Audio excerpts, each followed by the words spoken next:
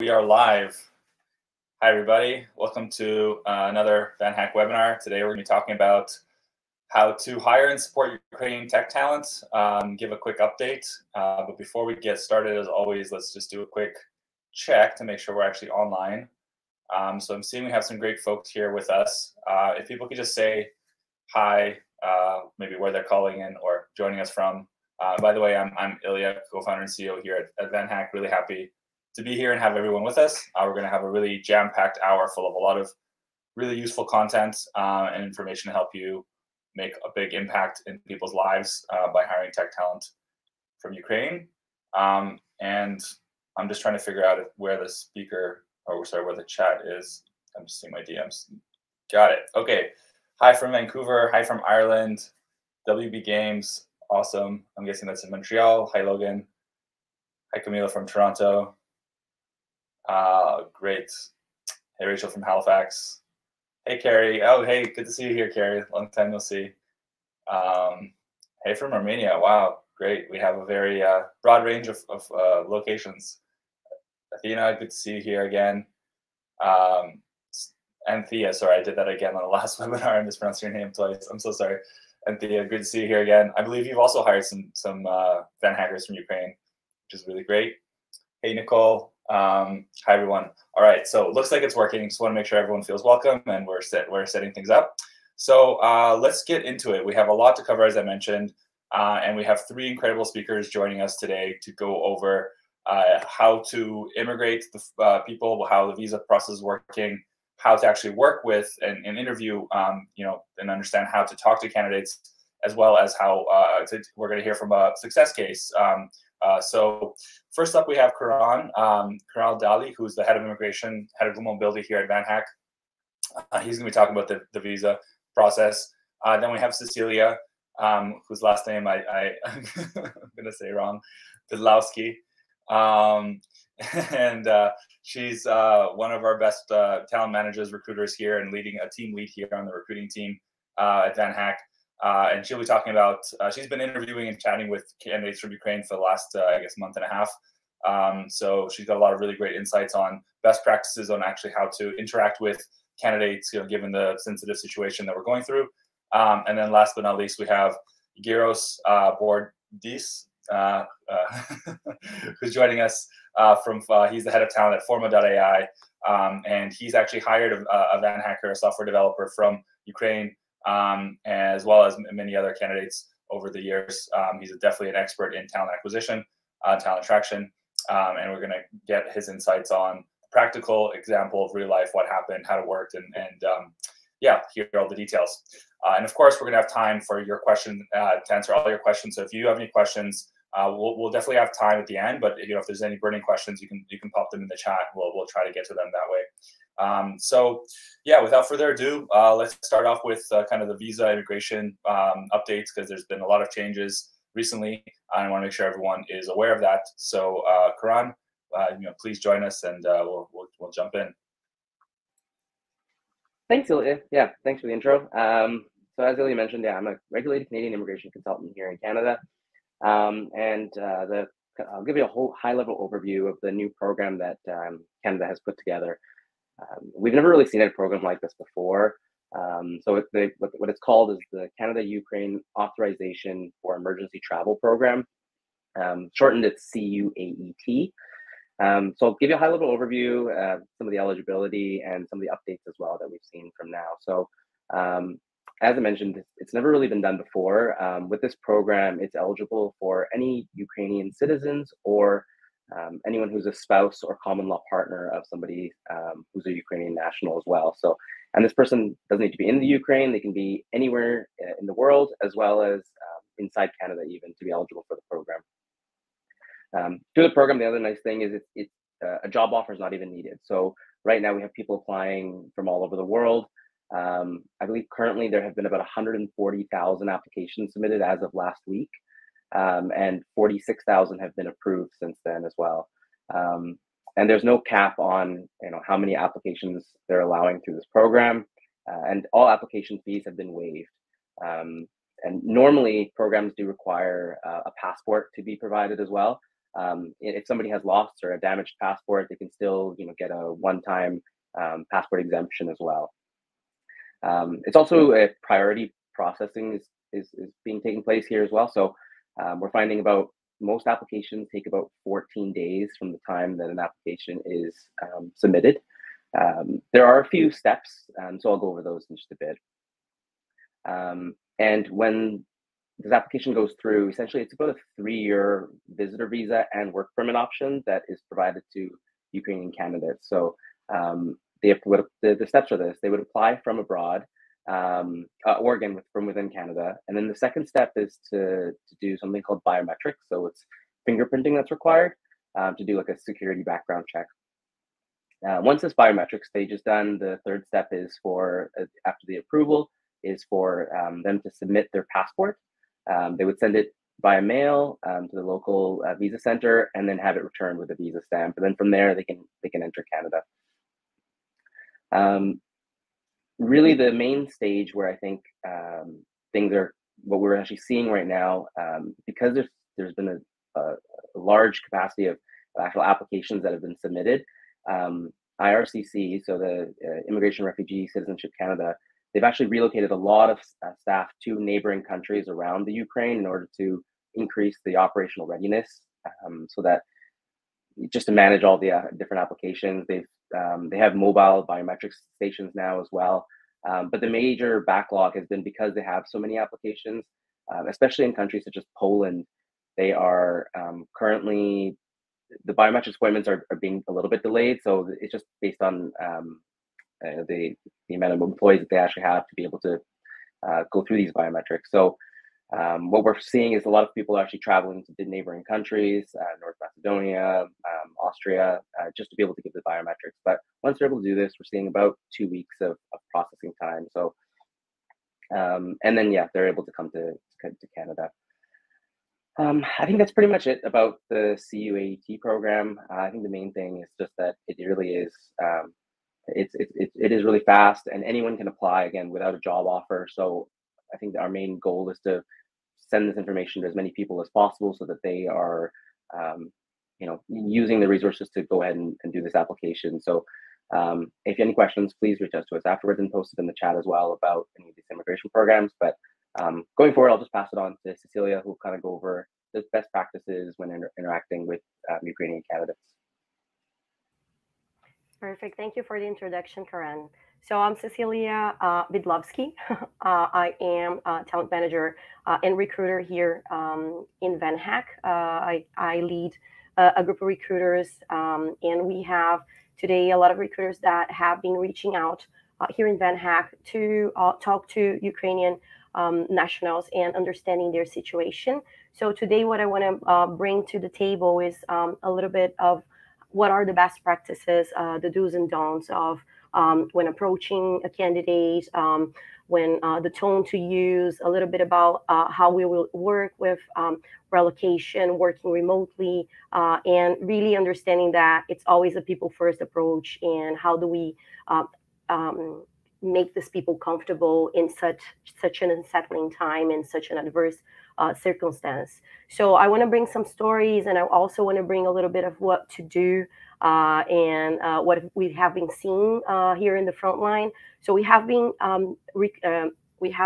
interviewing a lot of people from Ukraine, and from what we can see is that first and foremost, we need to be compassionate. So when starting to approach these candidates and speaking to these candidates here in our team, what we try to do first, and what we tell the companies that are hiring partners to do, is to start off as understanding what the situation is. So first of all, just let them know and let this candidate know that you're here to know what's happening, to understand how things are going, and if they are okay with having that conversation at that time. So this is how we start a conversation with them. We send them messages, understand if they are willing to take part, and what we have to, and how we have to see ourselves, both like VanHack and companies, is as we are waiving an opportunity. We are offering a bridge for people that want to go either to Canada or other places in Europe, and not that, and being aware that this might not be a possibility for everyone that's there. There is a lot of evacuations happening. Displacements are very common at this point. So it's important to have that first understanding and being mindful of what is happening at that point. So we had, I like to bring the situation so you can have a better grasp of what's going on. So I had, during a call with a candidate, a bombing alert with this candidate during the call. So what to do in this kind of situations, because this might happen to you while you are doing your process as a company, as a recruiter, as a hiring manager. So one of the things that I like to tell my hiring partners that are doing this, and if they go through this, is to understand what the person wants at that moment. Do you want to keep talking? Do you want to talk about something else? Do you prefer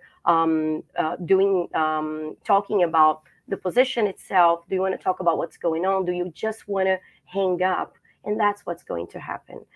Just understand what's best for that person. For this person, this candidate in particular, it was much best for them to actually stay in the call and talk to me. So I just kept my calm, which is very, very hard at this moment. Kept my calm and talked to the candidate and understood what the candidate was going through regarding their experience. And this was like a good thing for this candidate in particular. For other candidates I had, and we had here at VanHack, other recruiters have had that opportunity. For example, when we are talking about tone and messaging, when you are reaching out to them, how do you do that? What's the best way of doing that? We need to exercise empathy at this point. So instead of like overflowing them with messages and why are you not taking part? Why are you not applying for my position? Or would you like to apply for this position? Let's always keep it open for the possibility that you might not have a response at that time. Or you might have a response that it's like, I had a lot of these kinds of responses. I would love to take part, but this is not the right situation. Like, this is not the right time. So those are some things that you're going to get back from candidates and understand that, okay, this might not be the best time. But often candidates tell me, Cecilia, in a month from now, or when the situation is better, I would love to get back to this opportunity and talk to this company and understand if they're willing to relocate me to Canada, for example. So it's all about understanding what the candidate wants, what the people want, what's best for them at that specific moment, because it's such an adverse moment that sometimes we cannot grasp from where we are right now. So it's very, very important to have a lot of sensitivity. How do you communicate that? One of the things that I like knowing is like, I like telling my hiring partners is like, there's more that you can do. So if you're doing your process, you can streamline your process as well. So understand when it's best for them to talk. I have a company that has actually done all the process pretty much in one day with the candidate. And this was much better for this candidate to understand that they might not have enough time. They might not have the right resources. I also had a candidate, for example, that I was talking to them by WhatsApp. I felt that that was a good way of communicating, like of receiving faster replies and understanding how they are. And this candidate, I was telling them like, well, when would you be able to do the interview? Would it be good for you? When is the best time? And they came back to me saying that they actually lost their computer drowned while they had to move away from Ukraine. So some things we might not be thinking of. We sometimes are thinking like, yeah, we want to help. We want to get this people as fast as possible to start working again, to help them rebuild what they have missed. But they might not have like the simplest of tools that we work with every day, which might be a computer. So that's something to also think of. And another thing that I like reinforcing is that when we're talking about these candidates, not everyone wants to relocate at this time. Some people would like to be with their families. Some people would like to help their fellow nationals. Some people are not going to be able to leave. I know that up to this point, male nationals are not able to leave so far. to relocate at this point. So make sure that if you're offering a position, let's think about remote work. This would be a great way of them to start. So why not offer them the possibility of remote work if they are in a part of the country that is not going through a lot at this moment. So a lot of the cities in the West, I've been talking to a lot of candidates from the West, and they are okay with starting remotely. Like they know that it's not the best time, but they are safe, they are okay, they can start it, and they are not willing to leave at this point. Not only because they can't, but as well because they would like to stay with their families and help as much as possible. So also, let's think about those cases, those specific cases that might be, that people might not want to leave at this point. Some other things that I would like to talk about as well is about the response and time, the response time and frequency of the emails and the communication that you have with these candidates. Sometimes, like there, it's not going to be infrastructure, as I told you. They are impacted by targeted bombings. I had one candidate sending us an email telling that this is not the time. I lost my, we lost our city. My family is on the move. This is not the circumstance that I would like to look for another job. So we're talking about survival versus finding a job. And this is not something that they're going to be thinking of at that moment if something is happening with their families or with their home cities. So it's important to have that in mind.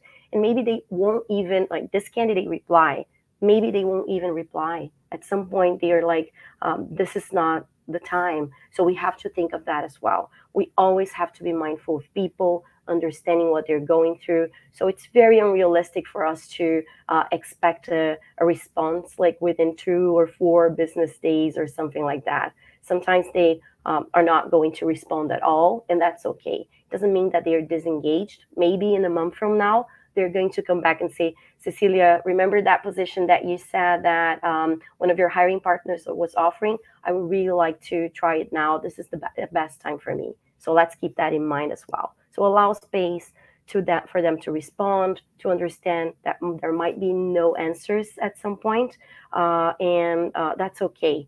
The one thing that you have to think is, do I have the right, is my mind in the right place? Am I trying to bring people here to be part of our company, to help the company grow, and to, at the same time, help them to get out of a situation that is not a good situation for them and their families?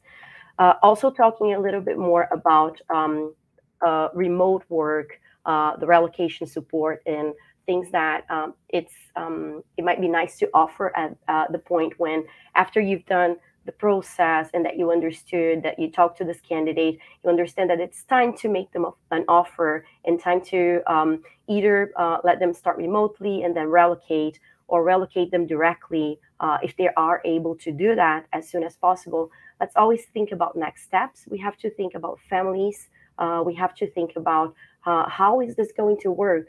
I have a great company working with us, great hiring partners, that they have hired a candidate from VanHack that I interviewed a month ago. They actually hired her in a couple of days, and this was absolutely amazing. They made an offer. She accepted.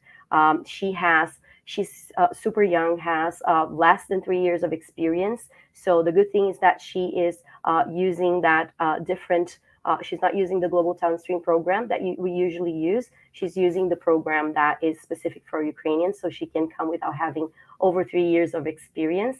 And what they offer her for relocation, they actually, the CEO of the company offered his house, his family house, to host her for the first couple of weeks, for her to have a home, for her to have a family, and for her to be able to find a place here in Toronto, Canada, a best place for her, instead of coming here and not having where to be.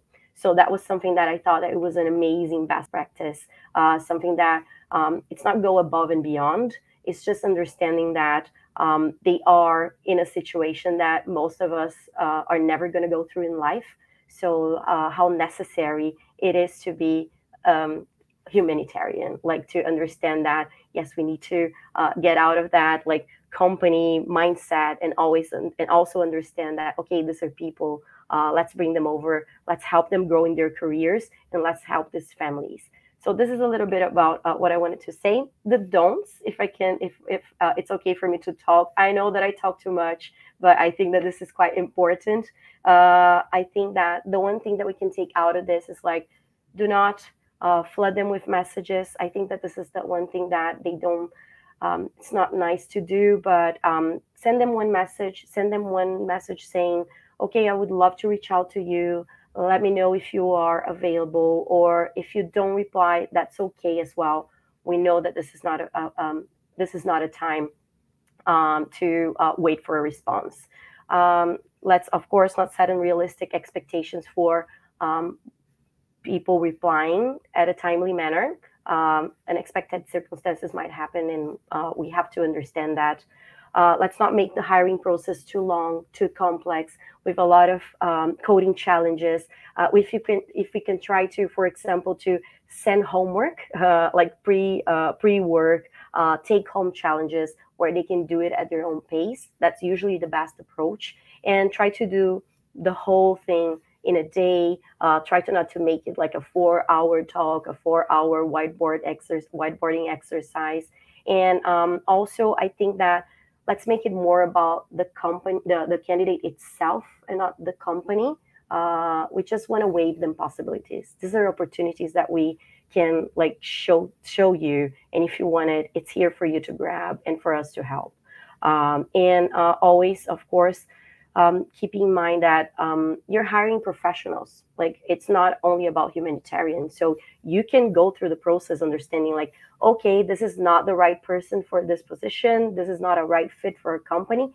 And that's okay. We're not asking you to, let's just hire people and bring people that don't even fit into our culture. It's not about that. It's about finding the right talent in a place that is a amazing tech pool of talent, which is Ukraine, and finding the right people for your company as well. So if you are about to disqualify a candidate, how do I tell him that? How do I tell her that? That's okay. It's a normal hiring process. So one of the things that's good to say is just give the right feedback. Yeah, I'm seeing here that there's not a cultural fit. When we went through this and this part of the process, you didn't do well in this technically. And don't do things such as like, I don't want to take this risk. I don't want to take a risk of hiring you and you not being able to show up because something has happened, or there are circumstances that we can't predict. So that's the only thing. Like, we're not asking, not VanHack, not the candidates, they are not asking that for you to hire them because they need to get out of that country. You're hiring them because you need great tech talent, and that's it. And how do you deal with great professionals, great tech talent? Be honest in your process. They're not going to work. They're not going to work, and that's okay. Well, all of this information is on our VanHack blog.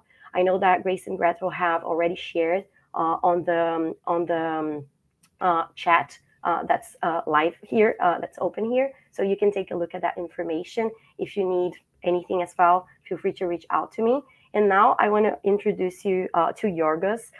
He is the head of talent at one of the companies that have been working with us for a while already at Forma.ai. And he was responsible for hiring a great talent, Arten, for one of the positions there. So welcome, Yorgos, and thank you all for having me here.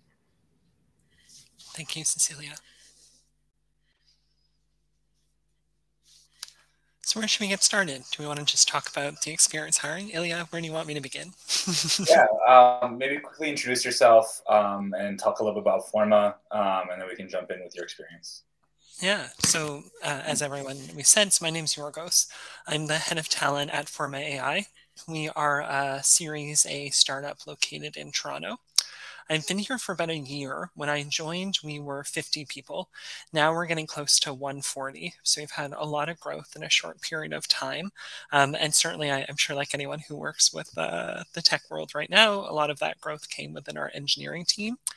In terms of my background, I've been working in recruitment for about 15 years now, in tech these last 8 years. And with VanHack, I think, Ilya, you and I, my first interaction with VanHack was a few years ago. I had joined a company that already had a relationship with VanHack, and so I was excited to be in a new position now where I also got to introduce another company to the work that you folks are doing and continue this hiring process.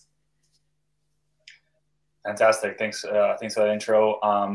Yeah. So let's just jump in with this hire. So, how was it when you first found out about the Ukraine situation, and then kind of what made you kind of want to jump in and help out? Like, where did that motivation come from?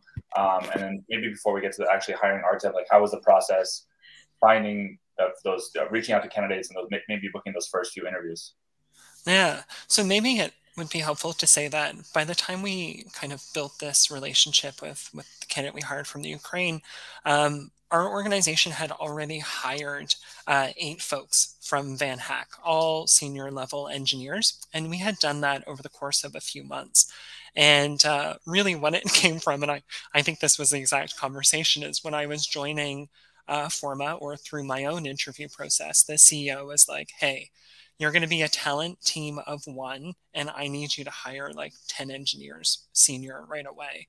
And I remember being like, not a chance that we're doing that locally. We will not be successful. We will not have the compensation.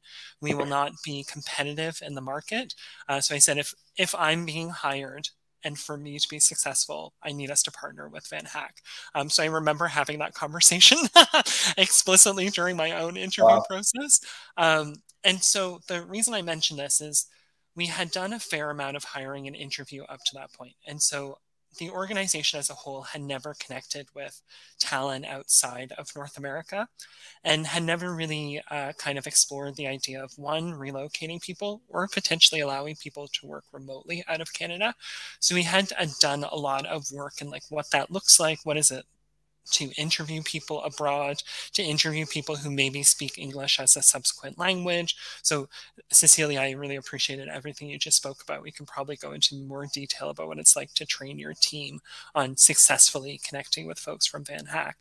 But the benefit here was, we saw this initiative with what you were doing with the Ukraine, and I guess like the obvious was, well, we can help and we can hire, but I want to give credit to our recruiter that we work with through VanHack. So his name's Jose. He's a member of the talent team, and it was him. He just frankly sent me the profile of Artem, who he ended up hiring, and is like, Yorgos, I know what your team is looking for. Here is this individual's background, skill set. This is what they've been looking for.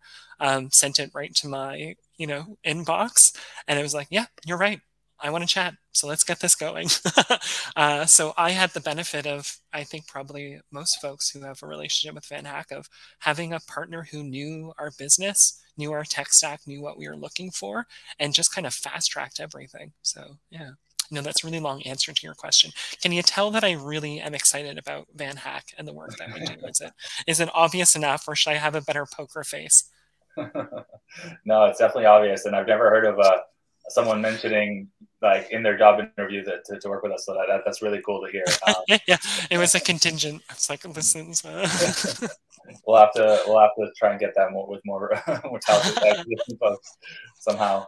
But no, so let's talk about the Artem interview. How did it go? What was it like? Were there any hiccups? Anything people should can learn from? Yeah, so maybe I can just kind of talk about like numbers and dates. And so our first touch point with Artem was February 25th, and we had an offer signed by March 11th. So we're looking at 9 business days for us to go from first email to offer signed, which is ludicrous. I mean, if anyone is involved in engineering recruiting, like our lead time is usually around 50 days. And so for us to have a successful hire in 9 days was great. It's also a stat that I don't share too much internally because I don't want to set the expectation that we'll ever be able to move this fast. But it goes back to what Cecilia had said earlier. We were mindful of kind of the circumstances that this candidate was in, and most likely that being able to get things to move through a pace that is as fast as they needed it to be. And so our team was open right away of being like, okay, if this person wants to get everything done in a day, if we're wanting to do back-to-back, or if they need it spread out, let's just be prepared for it. In Artem's case, it was an ability to move fast, and I think it benefited everyone as a result. And so that I am still kind of flabbergasted by the speed of the hire itself. But maybe when it comes to the communications and the profile, I have, I was looking through my notes. I take a bunch of notes when I'm interviewing someone, and so does our hiring team. And when I looked at Artem's profile, the one thing that stood out to me right away was everything in his resume was measurable. Like, he made an effort to attach a metric to success. And that's such a great skill set to have when you're able to quantify your accomplishments, especially for engineers, because usually there's a reduction of time, or there's sort of iterations and product growth that they're working on. And in our first conversation, and I literally have like the quote that I was like, oh, I really want to move this person through the interview process. I sort of just asked him, like, tell me a bit about your background and what's exciting you. And he had said, like, I like what I do day to day to problem solve. I like learning new technologies, and I just like being a software engineer. And it was like the simplicity of that last statement was like, yeah, you know what? Sometimes we don't need to make it more complicated than that. At the end of the day, this is something you're choosing to do, and you're just kind of excited by it. Very cool. So how many, in those 9 business days, how many interviews did you have? Was it like, yeah, just tell us about that. Because one of the things we're trying to share with people is to, like you did, to move quickly, but also keep it light in terms of a number of engagements. Yeah. So a typical process when we've hired folks from VanHack before, and I would say this is true for candidates regardless of location, is there would be a first interview with me or someone from talent. So we would have like a 20 to 30-minute phone screen, get to know a little bit about a person's background, the projects that they've been a part of. From there, if that conversation is successful, they would connect with either our CTO or director of engineering for a deeper dive into the technology projects they've done. Usually there's a day or two between those 2 interviews. If that conversation with the hiring manager is successful, then they go to a technical interview, which for us can be anywhere between 90 minutes to 2 hours. And it isn't a coding exercise. It's not like an algorithm test. We're getting them to walk through 2 scenarios where we can have a better sense of their approach to problem solving and certainly to development. If that's successful, we're able to make an offer. So given Artem's circumstance and sort of wanting to be mindful of time and process, we skipped my phone call because I have such confidence in Jose and the team at VanHack. When you highlight a profile for me, it was like, you know what? I trust that this is someone who is going to go through next steps for me. So let me get them in front of the hiring manager right away. And so they went there, and then it was our director of engineering. He thought the conversation was great. And so from there, did the technical interview. And as a last step, we had our CTO connect with Artem. That was less about deciding whether or not we wanted to make the hire, but instead to be here to answer questions. I think, Cecilia, you brought up a lot of circumstances there. Was, hey, let's talk about if you want to work remotely for a period of time before you're relocating. Let's talk if you want to relocate right away. Let's talk hours of work. In Artem's case, he had left Ukraine to go to Turkey. And we had never hired someone in that much of a time zone difference. And so what would that be like? So it's a little bit more of the, let's make sure we can successfully onboard you in the way that you need. And let's also make sure you hear from us that we want to be flexible. And sometimes that's easier to say over a call rather than email. Yeah, definitely. That last kind of get comfortable call is very important. in a case like this. So I'm curious, what was the result? Like, did he want to start remote and when he was abroad? How's the relocation process going now? I think he's arriving soon or has arrived already. Yeah, which is also sort of like, again, I'm still in shock of the speed of the hire, but then also he's the candidate from VanHack that's is relocating the fastest. So we've had people working with us for months who haven't arrived just yet, and now Artem gets to join in around the same time. So if I'm not mistaken, and Karan, and also one of your partners, Shervani, who we work with on the immigration side, who again is a stellar human being. So yeah, I got the email that their approval letters for Artem and his family were made on April 4th, and then he's relocating on April 28th, so in 8 days. So very fast turnaround. In our case, he has started working remotely for us while he's been outside of Canada. That's something we've offered to all of our VanHack candidates. I also think it's a little bit of the reality of COVID-19, or certainly was when we began this relationship, is that we know processing times can take longer. So when I had first worked with VanHack years ago, we had made offers and waited for someone to relocate, but that's something that we didn't do now unless the candidate wanted it. Yeah, it's definitely become the norm now post-COVID with remote start and even remote after you relocate. You just keep working remotely. Yeah, it's a game changer because someone is able to get started right away. We don't have this gap. I also think there's something to be said about being in your home environment for the most part and getting settled in a new country and sort of new workplace practices and kind of getting that familiarity before you move. I'm sure there's some good information as to why that benefits both parties. But to something you just said, Ilya, is we do have one candidate who we've hired who is staying permanently remote. And that wasn't something that we had thought we would do, but the quality of their work and the individual was like, yeah, stay where you are. If you don't want to move, you certainly don't need to. There's value to be added regardless of location. Amen. I agree with that. All right. Well, I guess like any other tips or best practices that you could share before we open up to questions from the audience here. Maybe one or two things that come to mind, or maybe there's two. And so one will kind of go back into Cecilia. Sorry, I keep on mentioning your name. You're probably sick of it, but I think in terms of recruitment, and we talk about this regardless of where someone is. And so, be mindful of someone's location, maybe what's happening in their local environments. With some of the uprising that we saw last year in the United States, for instance, through like Black Lives Matter, it was something we were mindful of if we were interviewing candidates in locations where things might have been extra impactful and acknowledging that. And I thought that was important through these conversations with anyone who's located in Ukraine and certainly in our conversations with Artem.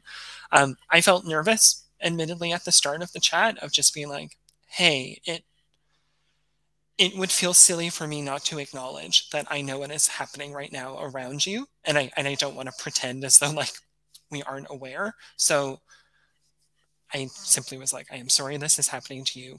And I'm happy that maybe we were able to support you in this capacity. And acknowledge that if there is ever a time where you are scheduled for an interview, conversations, or whatever, tell us and we can cancel, we can move things, and it won't impact any of those hiring decisions, even if it's taking place during. So if there's anything going on around you that needs your attention, just let us know. Or if that's just you're not in maybe a headspace to go through a technical interview.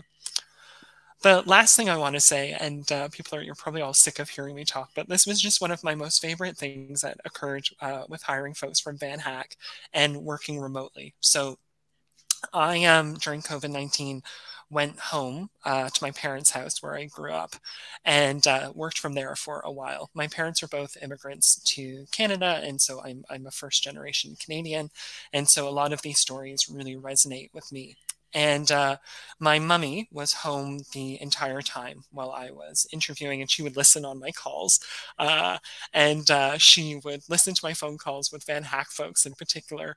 And when we were making offers, and there was one day where she the individual we hired had children, and they were crying because we made them a job offer and they were relocating. I started crying. And then my mummy pops up from the living room, and she's crying because she's like, oh, I'm listening. And she's like, God, I wish when I moved to Canada, I was able to like have a job and have this support. So you have all of these strangers crying in front of each other. And I say this really flighty, and you work with VanHack because of the quality of candidates outright. I think the other stuff is just this incredible added bonus. And this Ukrainian initiative is beyond words to really describe what you're doing and the support that you're offering individuals. But I wanted to also acknowledge that it's happened with other conversations with people throughout. And I'll just never laugh so hard as my mummy coming into one of my interviews crying. And then I'm like, what's going on? Why are you crying? She's like, well, I'm listening to your phone call. And I was like, okay, well, maybe you shouldn't. So yeah, that's my VanHack story. Oh, that's so beautiful. I'm not crying, you're crying. Yeah. I was like, what's happening here? Do I need to hop off this call? You know? Well, that's so nice. Thank you for sharing that. Yeah, I wasn't expecting to hear such a great story, and thank you for that. And all those tips were fantastic as well. Excited to see Artem arrive in 8 days, which is really cool. We actually had our first VanHack Ukraine relocation happen. Was it yesterday or a few days ago? Cecilia shared that story recently. So there's a few people now relocating, and I didn't mention this off the top, but we've had 9 hires actually happen from Ukraine candidates. So we're hoping to get double digits soon to 10 and more. And there's a lot of candidates still available. And yeah, it's just go. Please sign up, interview them. They're all available there. So we're hoping to bring as many people as we can that want to and are available, of course. But yeah, okay, great. Well, let's jump into Q&A. Just I see some familiar faces. So Manu, Carrie, really nice to see you here in the webinar. If anyone else has questions, Tatiana from Kelowna, welcome. Maybe we'll hang out here for another 5 minutes or however long. Actually, we have another 15 minutes, but we might wrap early if we don't have questions. And if any of the speakers, I see Celia, maybe you have your hand up there, want to jump in. I always want to talk right here. No, I think just to tell one thing that I think it's great, that it's an amazing practice as well, that we try to do as much as we can here at VanHack, is to communicate with these candidates. Like Jorgo said about his this amazing story that he has. I think that communicating with the candidates and talking to them, especially through this period now, like that they are very wary like of the situation, like when am I coming? They're going like through times that they don't know exactly when they're going to get their passports back. They have to go to the centers. They have to do the biometrics. So these things can be a little bit for some folks can be a little bit like, oh, I'm moving, like I'm going to a whole other country. So make sure you communicate with them. I feel that this is the best part, like getting to understand and to know, like, okay, what's happening with you? Let me know. And we get some of the most amazing responses when they get there. I recently had a hire from Ukraine. She just arrived and she was so happy she was there. And it's great to hear those stories and to know that, okay, you landed safely, you're there with a family, everything is fine. So always like keeping the communication is great. The same thing happened to another hire that we made from Ukraine.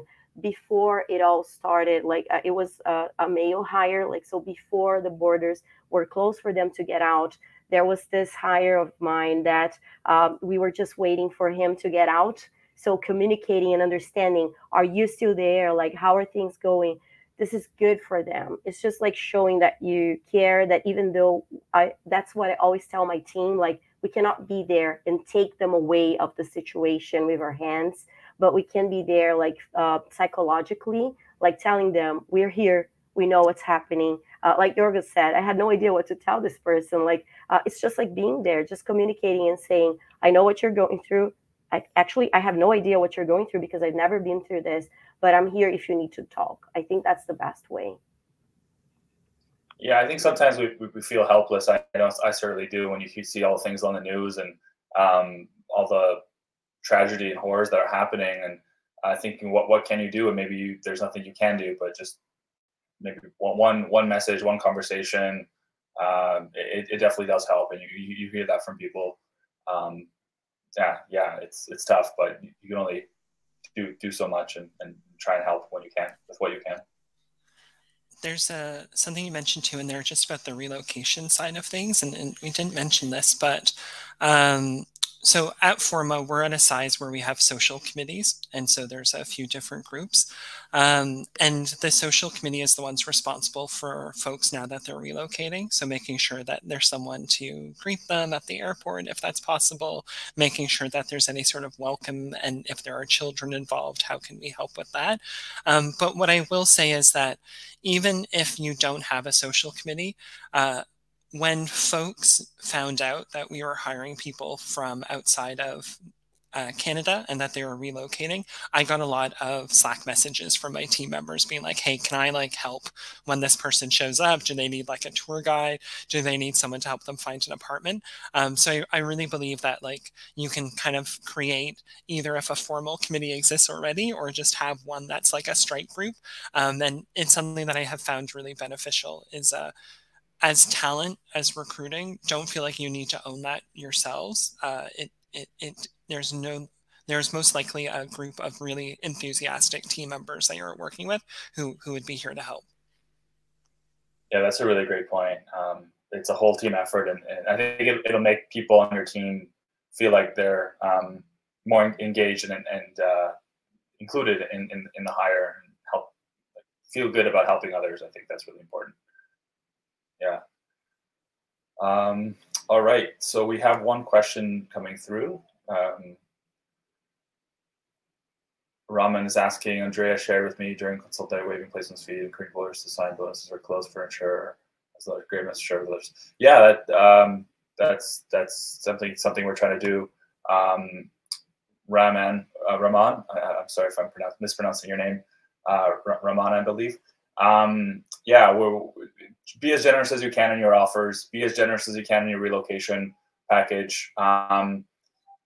Yeah, signing bonuses, all those kind of things. I think this is definitely the time to be, yeah, generous. So, yeah, that's a really good point. And Ilya, not only that, I feel that, for example, like we have one of the VanHackers that got hired, very, very young, with less than 2 years of experience, only 1 year of experience.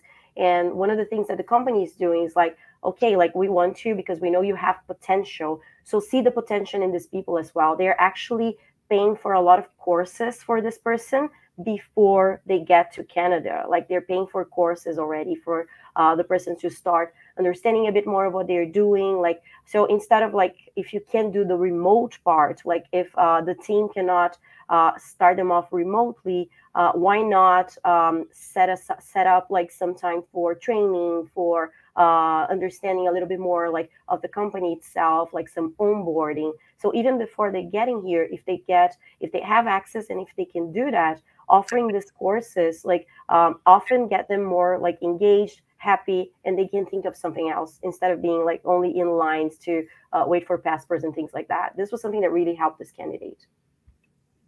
Nice. Thanks, Cecilia. Awesome. All right. Maybe a few more questions. Looks like we have one coming in here.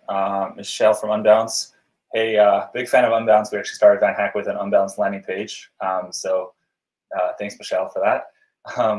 Wondering how exactly the visa process works. If applicants apply from abroad, do they receive their visa upon landing in Canada, or they need to wait before to get it before coming? Karana, this is a question for you. Yeah, I think so. So yeah, they would apply from abroad, and they would need to do that biometric step. And once that's done, we're seeing approvals come within about a week, or I'll say 2 weeks is the official guideline, but most of our approvals come within a week. And then they would just send their passport for stamping. So in their passport, they'll stamp a visa before they come, and then with that visa, they can book their flight and come to Canada. And then they would be issued a work permit upon landing here in Canada, and they can legally work for you once they're here.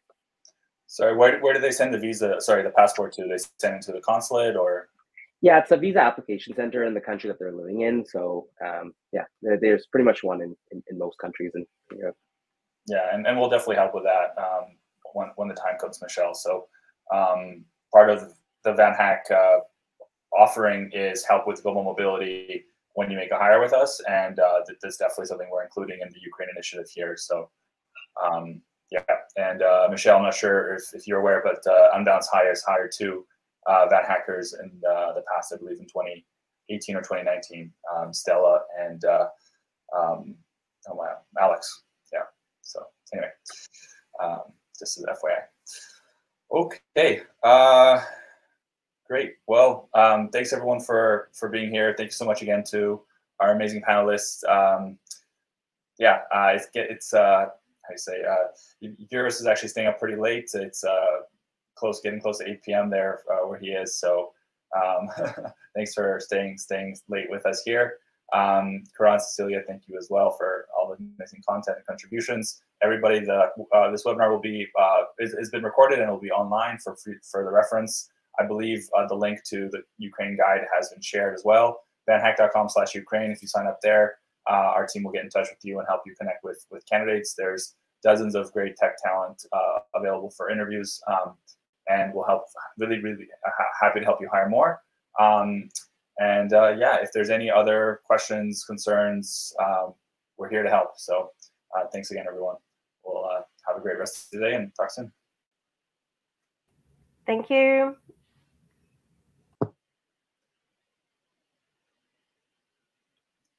Thanks, Lisa.